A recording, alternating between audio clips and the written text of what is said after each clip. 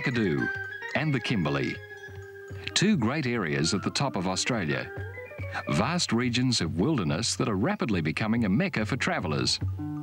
In part one of this series, Malcolm Douglas and his mate Jack Nixon journeyed to Kakadu and the surrounding country at the end of the wet season. They explored the most inaccessible region on four-wheeled bikes, flew over the wetlands observing the spectacular wildlife, journeyed to the Arnhem Land Escarpment and camped at Jim Jim and Twin Falls. Heading west, they rolled their trailer, travelled across Lake Argyle, hiked into the mysterious Bungle Bungles, and then motored north into the rugged Kimberley Ranges, heading for the Mitchell Plateau. At the King Edward River, they left their vehicle and prepared to continue the epic journey on their bikes.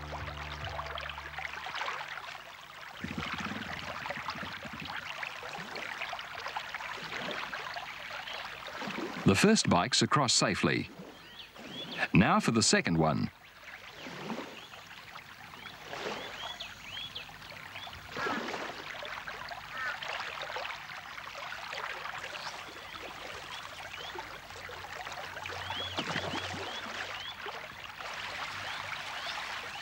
The plywood used to carry the bikes on the dinghy now makes an extended pack rack.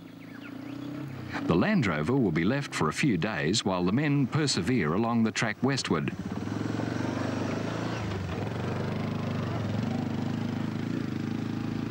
No one's been this way during the wet and the track's washed out and rough.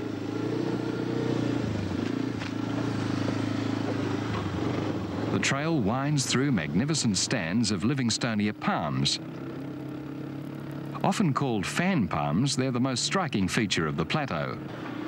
Much of the area was to be mined for bauxite, but the mining companies abandoned the operation, and now this unique area is to receive national park status. 80 kilometres on, it's the end of the track. It's too rocky for the vehicles, so the men continue on foot.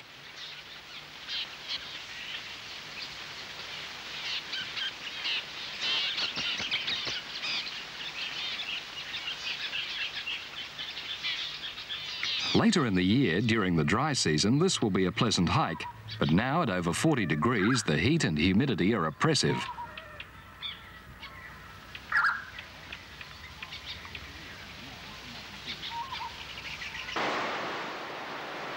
After camping for the night, they finally reach the falls in the cool of the morning. It's true wilderness. The men are spellbound by the magnificent display below.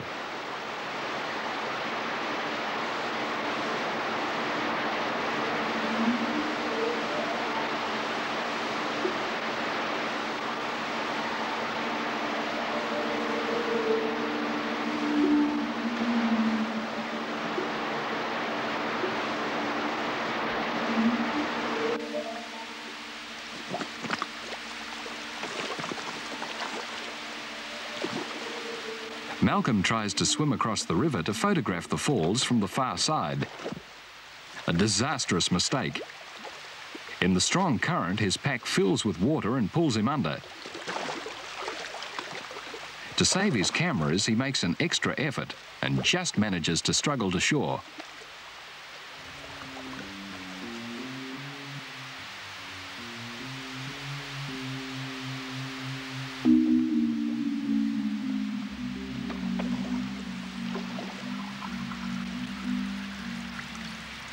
He's lost all his film, but the Nikon camera can be repaired. The clean mountain fresh water that's seeped into the body will dry out within hours, and a service will have it working again.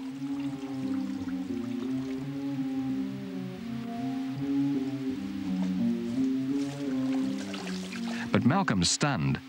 What appeared to be an easy exercise was almost a tragedy.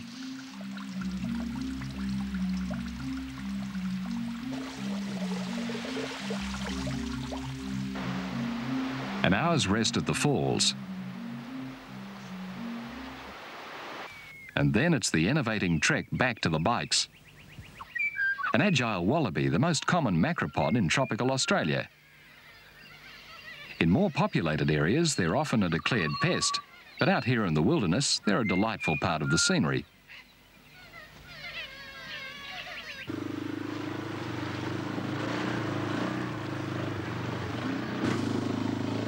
Within a few years, this region, like the Bungle Bungles, will see a huge increase in visitors.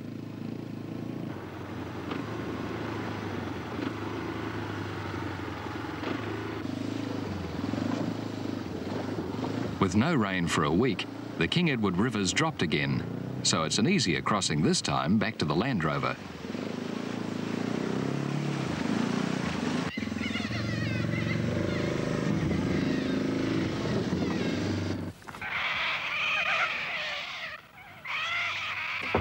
On the run south, Malcolm calls in to see his Aboriginal friends at Mount Barnett Station, where they're breaking in a mob of horses for the dry season cattle muster. These tribesmen have a marvellous rapport with stock, and breaking in is done gently, with quiet determination.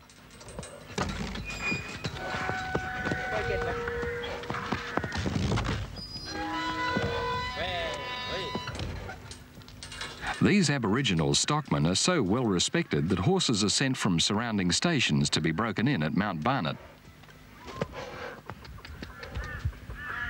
A placid mare is brought in to reassure the lassoed horse while the hobbles are secured. Hold on a minute. Hold on.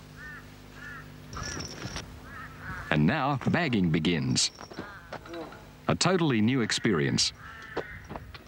Surprisingly, the animals calm down very quickly.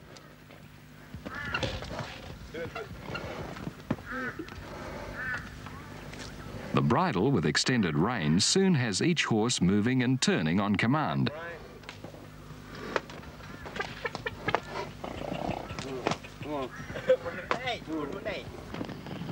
By mid-afternoon, only hours after the horses were lassoed for the first time, they're ready for the saddle.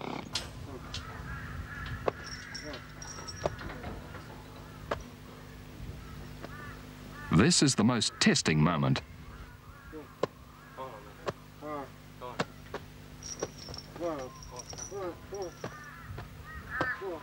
The leg rope's free, and away they go.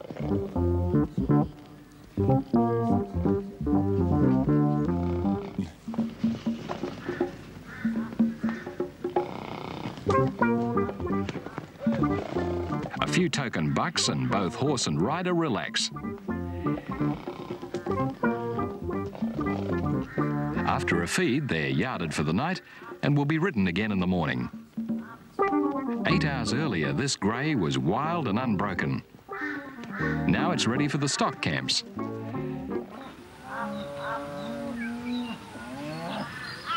Without the local Aborigines, many of the Kimberley stations would find it difficult to muster. The men enjoy the hot, dangerous, dusty work.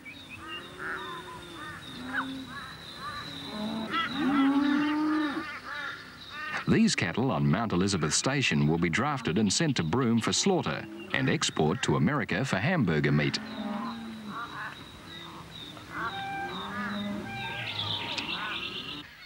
On Mount Elizabeth today stands an old homestead, a memorial to Frank Lacey and his wife who settled this country in the 1940s, raised a family and established a successful cattle station. They built their home from local timber, stone and ant bed. The original roof was thatched.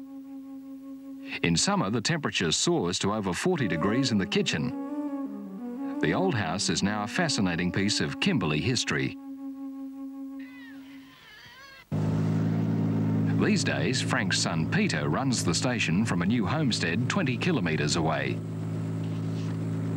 Peter can now check his cattle in hours from the air, a job that would have taken his father weeks on horseback. Back at Napier Range, Malcolm detours to Winjana Gorge, a special place. Over millions of years, the Leonard River has cut through the limestone to form a spectacular canyon several kilometres long.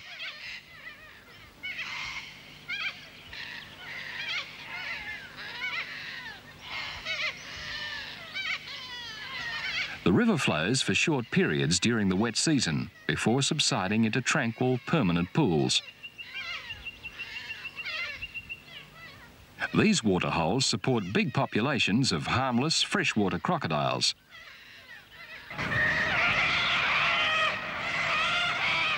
The gorge is a sanctuary for huge flocks of corellas, their raucous screeching amplified by the sheer walls.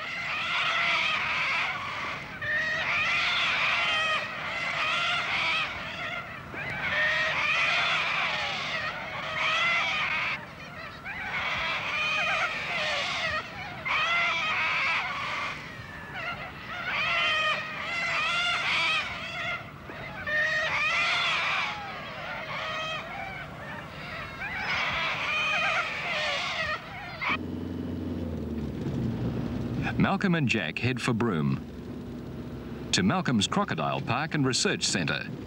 It's Easter and the tourists have arrived in town, enjoying the first dry season weather after the hot, muggy wet.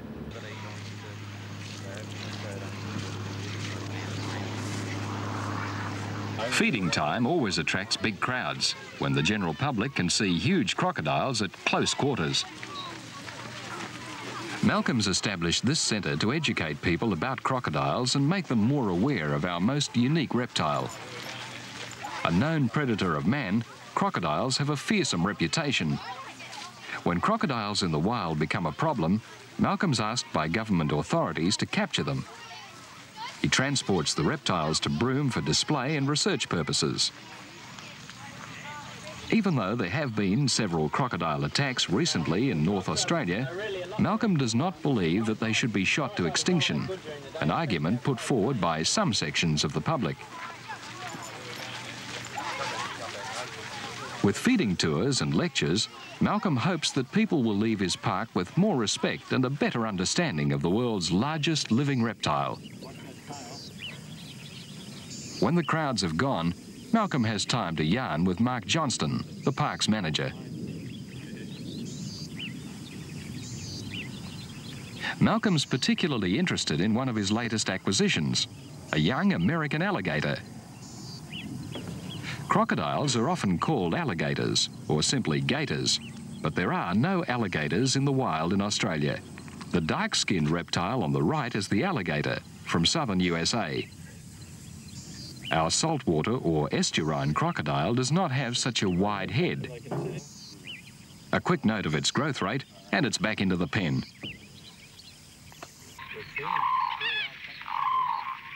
Malcolm and Mark are vitally interested in conserving the species, and they're now breeding crocodiles.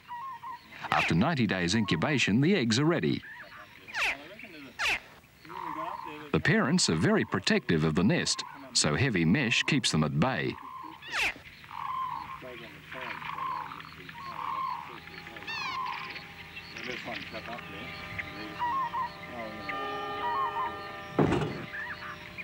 The female is exceptionally aggressive.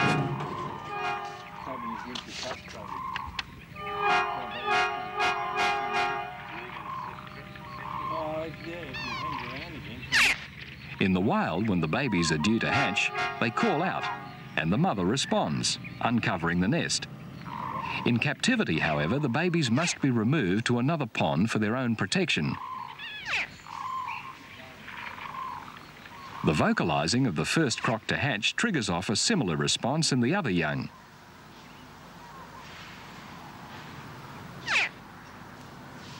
And they all leave the nest together. At times, the mother picks up an egg and gently crushes the shell with her teeth to release the tiny crocodile. All hatchlings have a minute tooth they use to chip open the shell. It falls out within days. Here at the Croc Park, the keepers often help the babies out.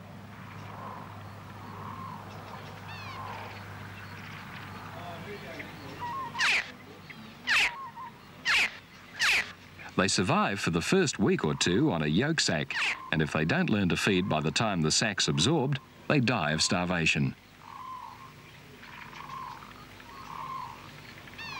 The sex of a crocodile is determined by the temperature of the nest.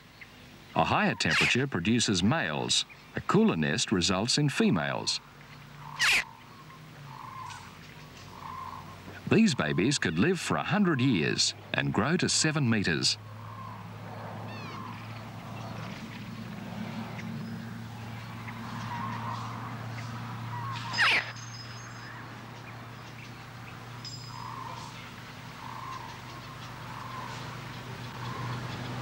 2 minutes old and already aggressive.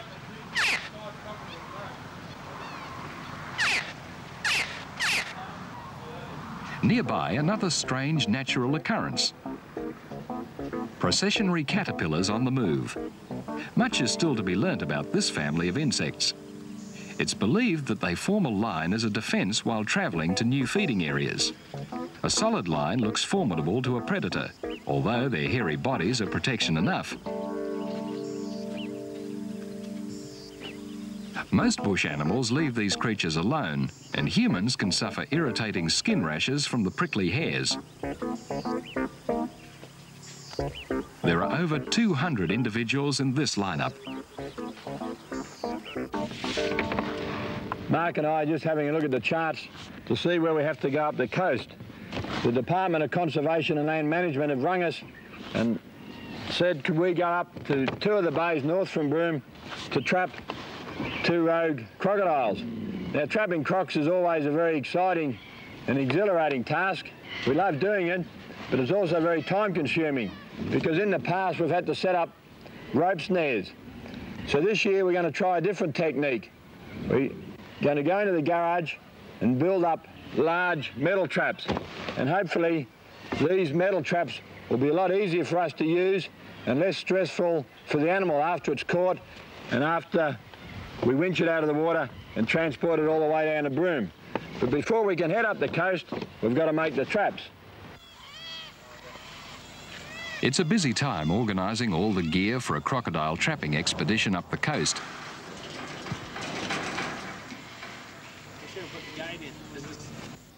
Jack keeps the welder going for days building the traps.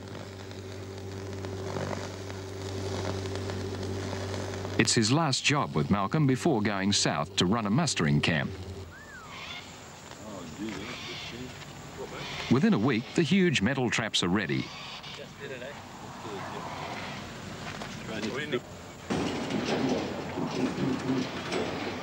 And the team head for Willie Creek and Disaster Bay. Well, here we are at Willie's Creek. We've just set up our first trap. Now, we've placed the trap on the bank at low tide.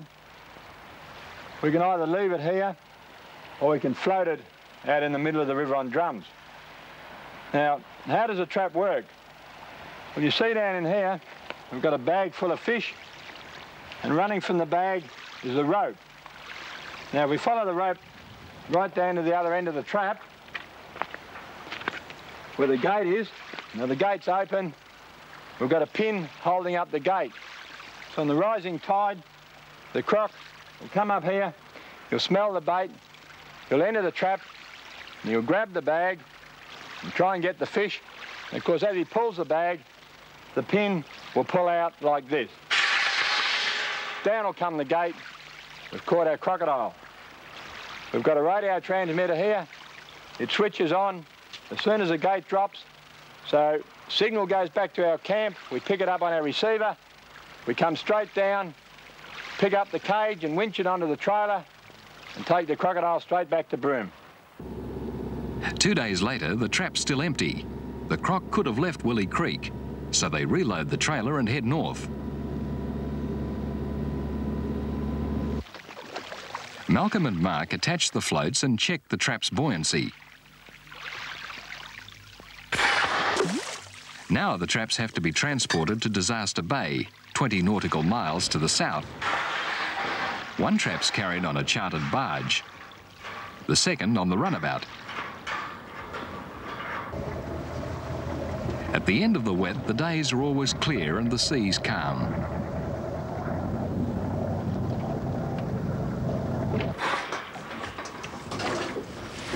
When the team reach the mangrove-lined river, it's late afternoon and they lose no time setting the trap. 2 dead chickens are the bait.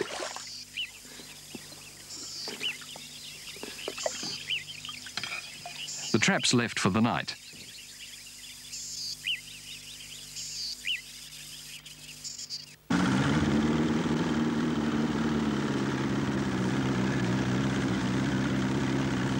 In the morning, the gate's down.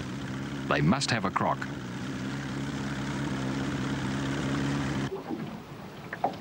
After towing the trap to the bank, Malcolm has to rope the croc's jaws to secure them.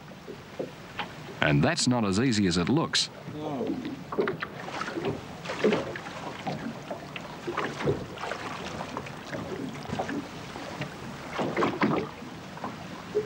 The wind's up, isn't it? Oh. With the rope in place, Malcolm works quickly, for the incoming tide's now flooding the mangroves.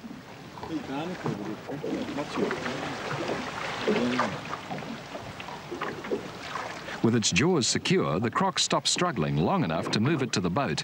I don't know. It's going to drop off there. I'll be in the water for me. Malcolm's had an urgent call to trap some problem crocs on the Ord River. So the stinking bait's removed and they pack up and head for the Ord, over 1,000 kilometres away.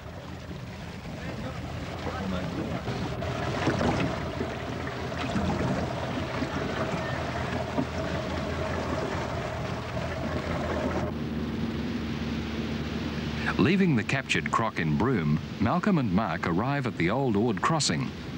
The whole area's been quarantined where the Agricultural Protection Board's trying to eradicate a noxious weed, Ngura burr. The burr cutters are having problems with some rogue crocs.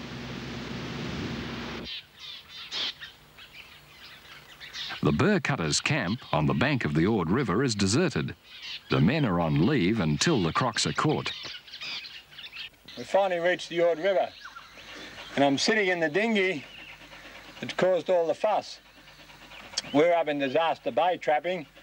We got this radio message to come straight up here, and we've driven into the quarantine area where the chaps are cutting the Ngura burr.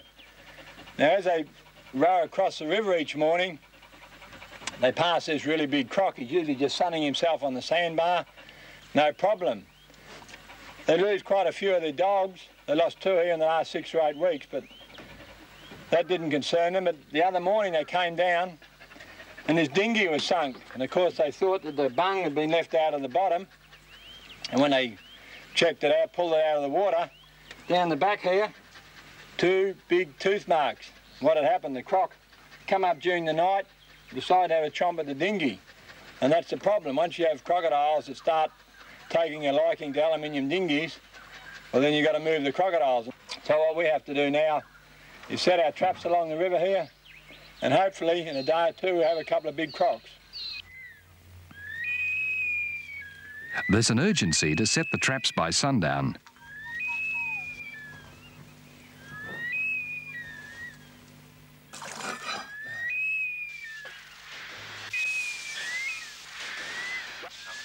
Bagged, smelly meat is the bait.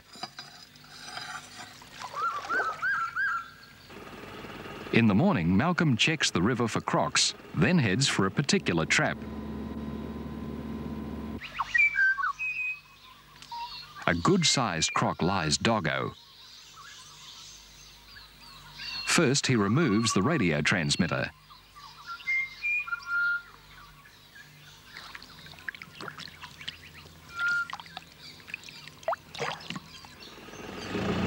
Then comes the dangerous job of transporting the croc to Broome.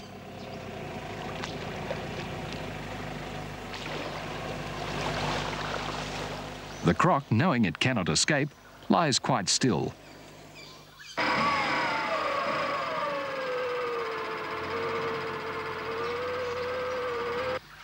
Stop. To fit such a large reptile into the truck, the men have to winch the trap off the ground and position the vehicle. It's a tense and exhausting time for the men and the croc. Once the creature's secured in the vehicle, Mark will drive continuously 1,000 kilometres back to Broome so the crocodile can be settled again as quickly as possible. Saltwater crocodiles are incorrectly named because they also live in freshwater. A favourite habitat is this section of the Ord, the quarantine area. There's a plentiful supply of food, especially birds and cattle. Waiting for Mark to return, Malcolm continues to trap where the burr cutters row across the river. Another croc. It's just been caught and it's wild.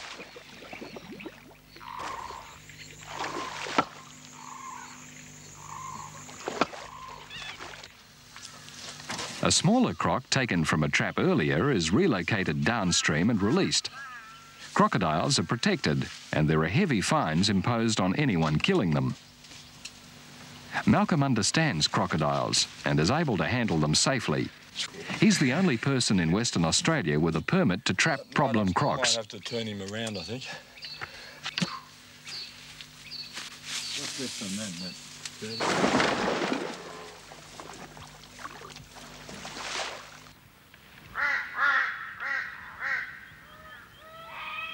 Nearby are black-headed pythons on the move, a magnificent species easily recognised by the shiny black head and neck. It's an inoffensive, non-venomous snake that's common right across North Australia. Because of its unique appearance, it's often killed, mistaken for venomous species.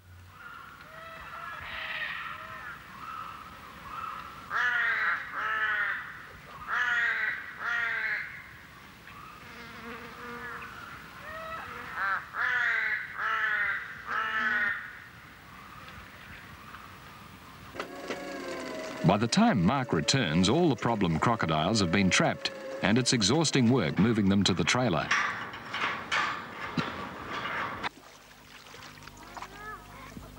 Oh, no, we've got to get that.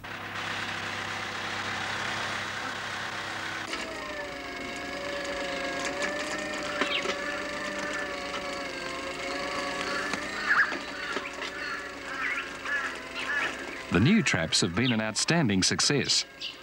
These metal cages are a very humane way of catching and relocating these dangerous reptiles. All right, now that he's in there. It's a long 18-hour trip back to Broome and into their new home. If these crocs are not caught, they have to be shot. Here in Broome, they'll settle in to live contentedly for 80 years or more.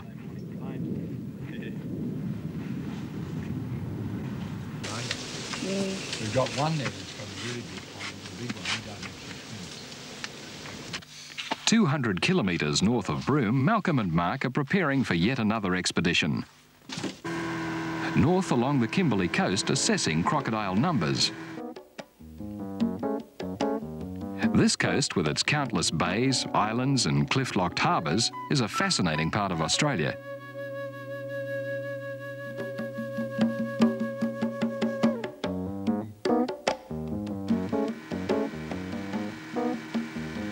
Malcolm has journeyed into this wilderness many times, but for Mark, it's a first. And they're heading for Malcolm's favourite spot.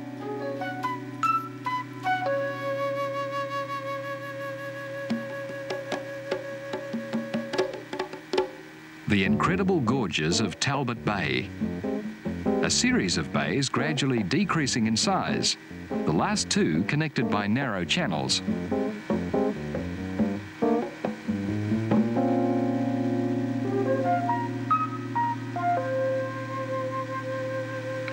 It's safe to enter only on the tide changes.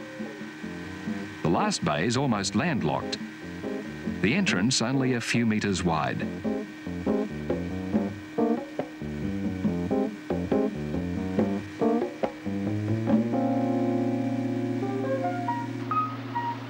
Malcolm and Mark have a feed while the tide's building. And Mark and I have just reached the tidal gorges of Talbot Bay. Now, I've been coming here for 20 years and I filmed it before, but I make no apologies for filming it again because these tidal gorges would be one of the most spectacular natural wonders that I've ever seen. In fact, I'd say that Bungles over near Halls Creek and these tidal gorges are two of the most spectacular things that I've ever seen in my 25 years travelling Australia.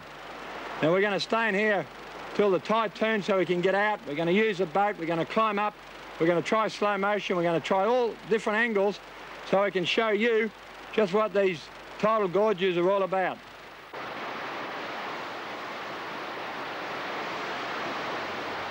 The tide surges through the narrow opening with immense power, rising over 10 metres within 6 hours.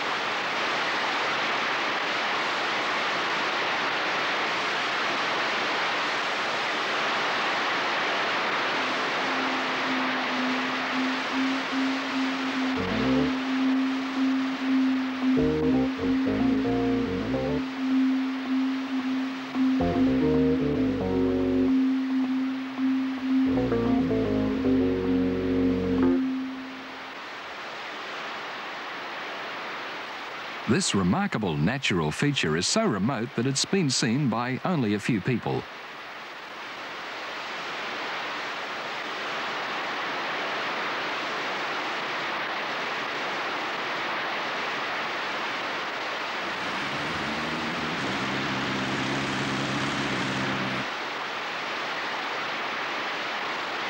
Giant whirlpools build, break up and reform as Mark powers forward, trying to motor closer to the entrance.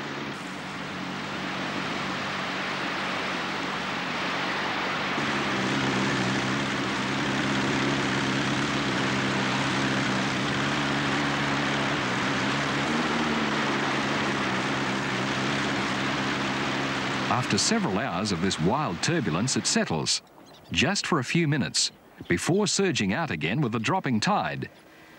Truly one of Australia's best kept secrets.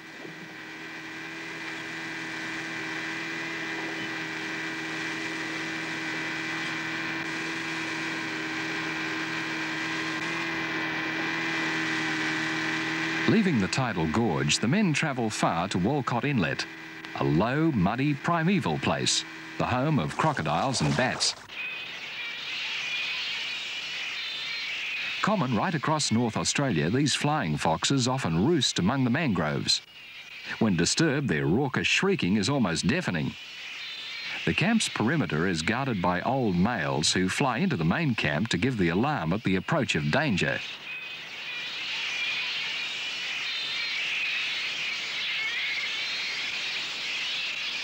Close up, a flying fox has a pretty face with delicate features and bright eyes.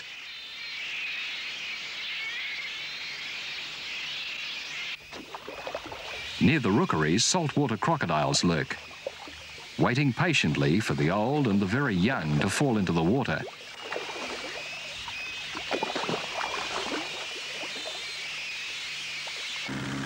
Many kilometres from the open sea, the country changes dramatically. Malcolm and Mark motor into a towering chasm. Above soars one of Australia's most regal birds, a white-breasted sea eagle.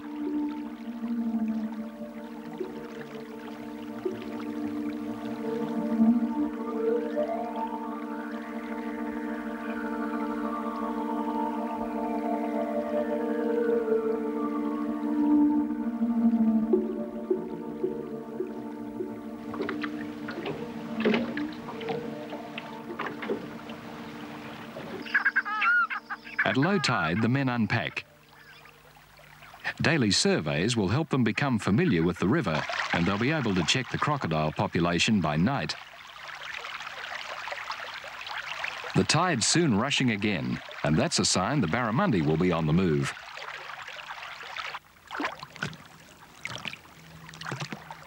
Mark's never caught a barra, but he soon hooks something big.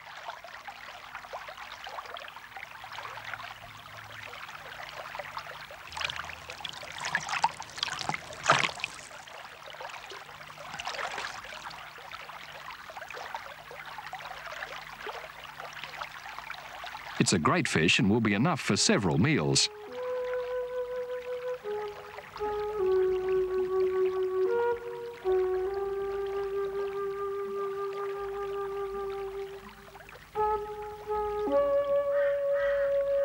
The fillets are wind-dried, so very little is wasted.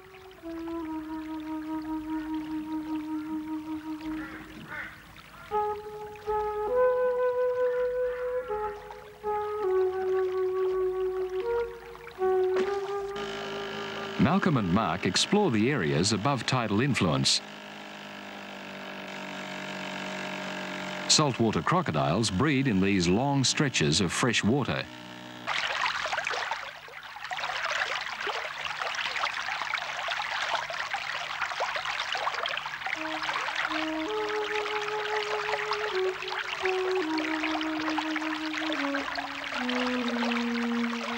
A freshwater monitor.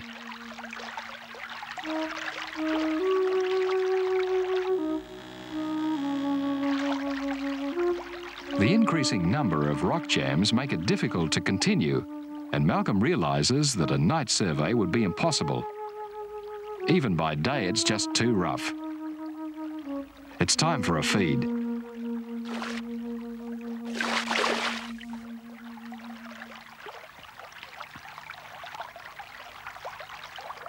Seeking shelter in a cave, Malcolm prepares a heap of hot coals.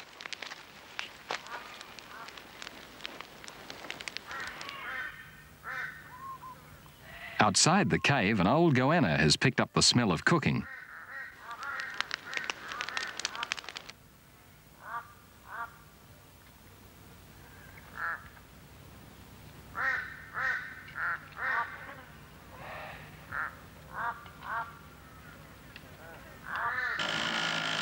Late in the afternoon, the men return to base. After dark, the serious task of spotlighting for crocs begins. They note the number of mature crocs, but only the hatchlings are netted.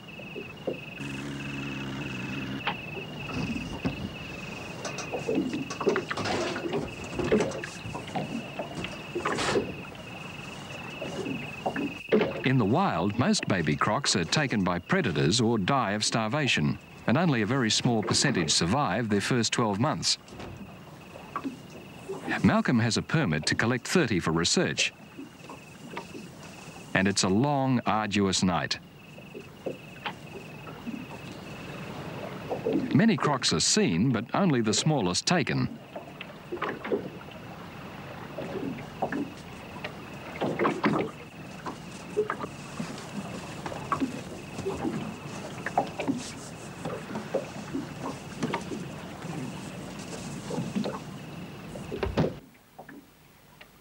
By sunup, they're worn out and grab an hour's sleep.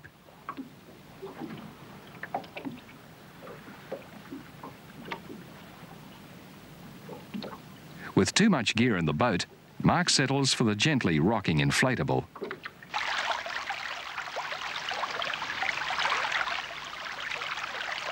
A bush spa, created by the dropping tide, is a great way to freshen up.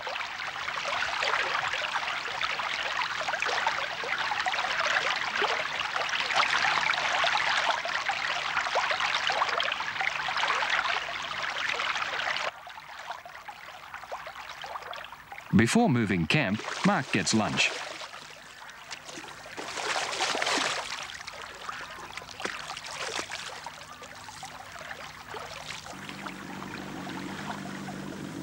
"20 kilometres away is the Isdell River, another area that has to be surveyed. The sheer cliffs and muddy bank at low tide make it extremely difficult to find a place to cook the fish and boil the billy.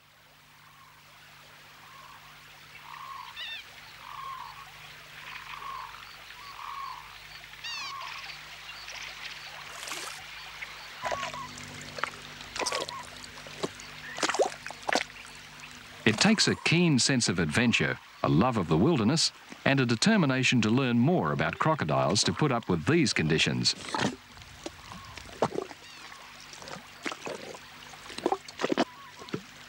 Malcolm, with his bag full of billies, is keen to have that cuppa.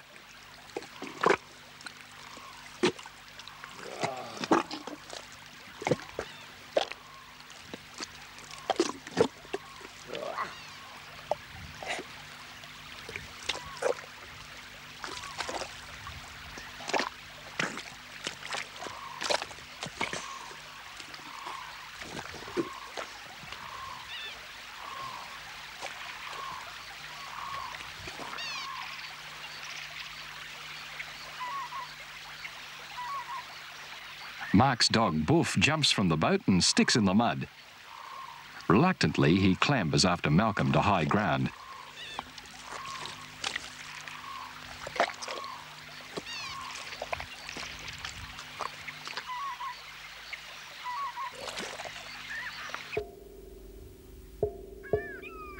After a feed, the team walk far up the gorge. It's a hot, enervating trek. They make for the upper reaches above tidal influence.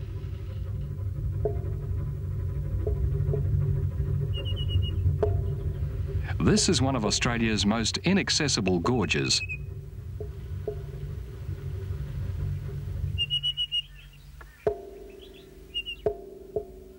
Further inland is unknown wilderness, a unique region of spectacular beauty. Malcolm believes this whole area should receive national park status. Here, barramundi are the most plentiful species. But for a change, Mark takes a mangrove jack for tea.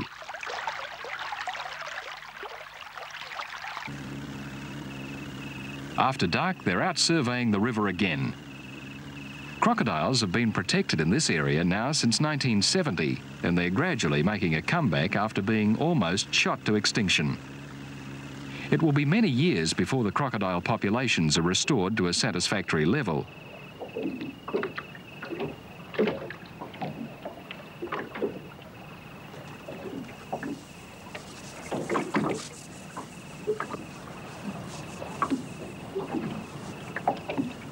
All the baby crocodiles caught will thrive in captivity.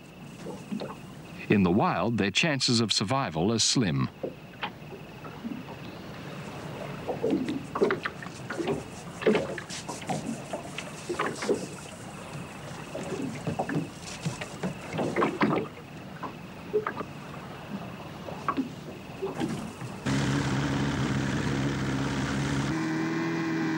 With the baby crocs well protected, it's a weary few days travelling back to Broome.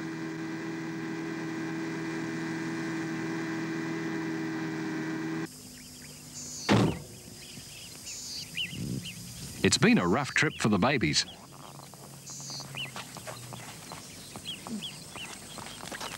But surprisingly, they all look reasonably strong.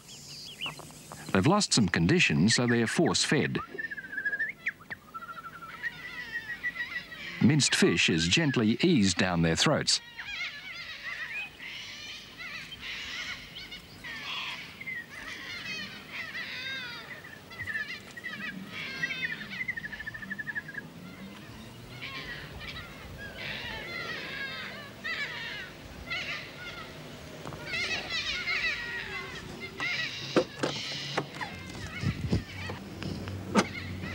With full stomachs, they're released into their new home. Together with the crocodiles bred at the park, they'll be studied for many years. Such essential information will guarantee the survival of these prehistoric reptiles.